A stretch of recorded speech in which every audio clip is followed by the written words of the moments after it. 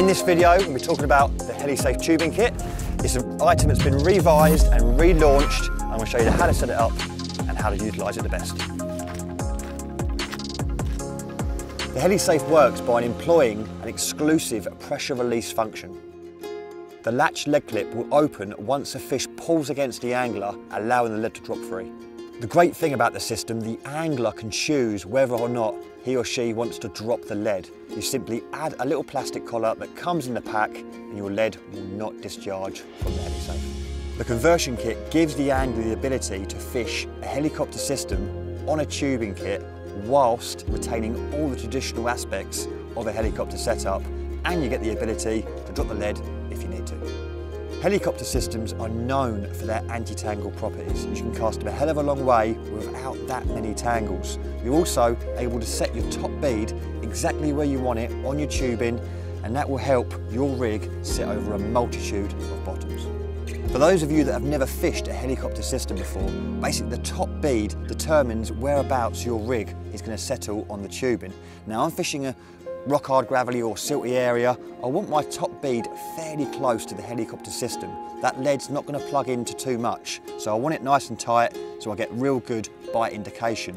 If I'm fishing in, say, some low-lying silkweed, I'll probably want it 2 or 3 inches away from the helicopter system, allowing the lead to plunge into the silkweed, but my rig still fish effectively. If I was going in some heavy Canadian pondweed, so the weed was say a foot deep, I want to throw my top bead about 2 foot up the line so the lead and part of the tubing can sink into the weed, but my rig still be presented on top. The solution to the problem may look very simple, but a lot of thought and a lot of effort has gone in to making the Heli Safe Tubing Kit just right. We initially brought the product to market in 2018, but it soon come to our attention that a manufacturing problem with the top tungsten bead meant that the bead sat too tightly on the dark matter tubing. So it was back to the drawing board, and now we've got a no trace bead system. Basically, this system allows the rig to pass the collar and the tubing if a cut off or crack off was to occur, making it a very, very safe system. The small plug is known as the witch's hat and is located inside the Heli Safe. It's part of a very clever design and holds the tubing in place. When used in conjunction with an adapted Heli Safe cap featuring a hard plastic tail, this ensures the tubing can't come loose and the system works as it originally intended to. The witch's hat is by far the cleverest part of this product as it holds the tubing securely in place. It can be used either on our dark matter tubing or our original plastic camo tubing.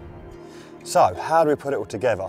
Now, I find it generally works well if I thread all the components onto the tubing before threading the main line through the tubing. First of all, I cut a length of rig tube, but make sure it's longer than your hook link.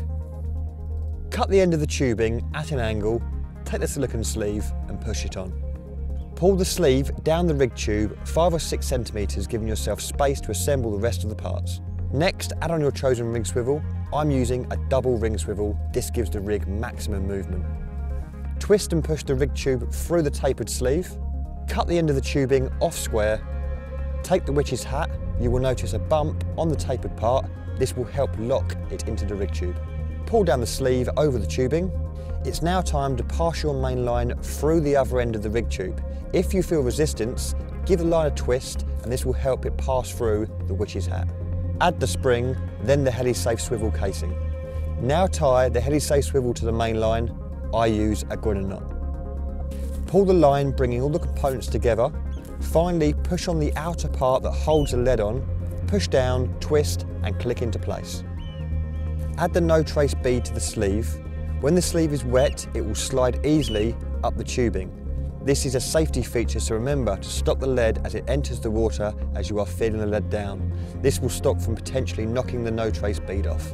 Add your chosen lead. I personally prefer the Heli leads. Attach a rig that's shorter than the length of your rig tubing. You can use any rig you desire, a spinner rig, a multi-rig, even a standard knotless knot rig.